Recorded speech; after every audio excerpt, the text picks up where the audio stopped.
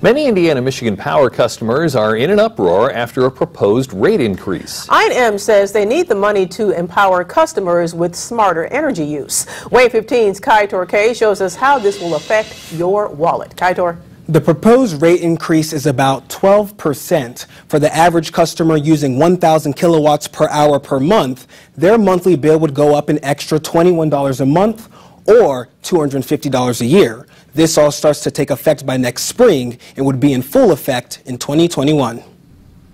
Indiana-Michigan Power wants to help its customers have more information and control of their energy use, but the customers will have to help pay. Better poles, they're paying for better wires, they're paying for new transformers, they're paying to be able to serve their needs well into the future. Spokesman Tracy Warner says it's for their Innovate Indiana proposal, which is asking for an 11.75% rate increase. For the average customer, their monthly bill will go up $21.11. I&M says some of the money will go towards installing new smart meters to give customers more power over their energy use.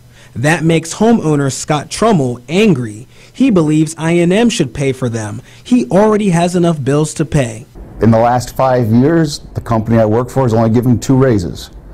Nobody's raised me $20 a month. Trummel says his current meter is fine. I don't see where any meter is going to do anything other than the one I've got. I can get at the data online for the monthly usage, and you write it down and you make a change and you go out and see if it's changed. But the smart meters would allow customers to monitor their energy use by the hour through a website or app. So a customer, for example, may see that, oh, at 4 o'clock every day I'm using more energy. Why is that?